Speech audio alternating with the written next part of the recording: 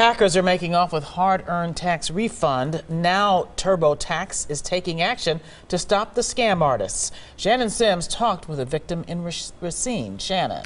Carol, TurboTax is used by thousands, and one victim says his check was already in the mail. You see, he had got his W-2 on Friday, only to learn that the thieves had already filed his tax return 2 days earlier.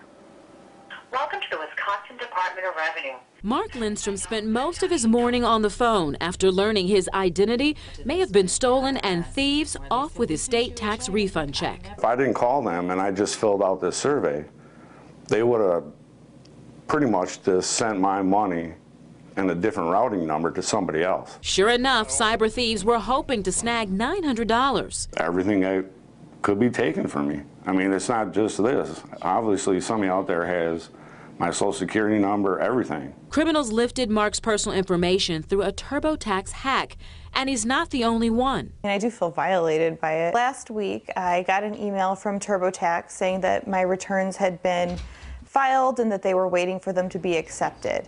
So I hadn't even gotten my W-2s yet, and I hadn't filed my taxes. TurboTax says an internal investigation shows the breach was not due to a problem within its own system. The Wisconsin Department of Revenue is monitoring the situation closely. We don't look at just one type of software. We look at them all. We look at paper. We look at all those type of things. Now, TurboTax is no longer accepting e-filings for state tax returns. However, you can still file your federal tax return through the software. Mike and Carol. Okay, thank you very much, Shannon. And the Better Business Bureau says the easiest way to protect yourself from fraud, hire a professional to do your taxes.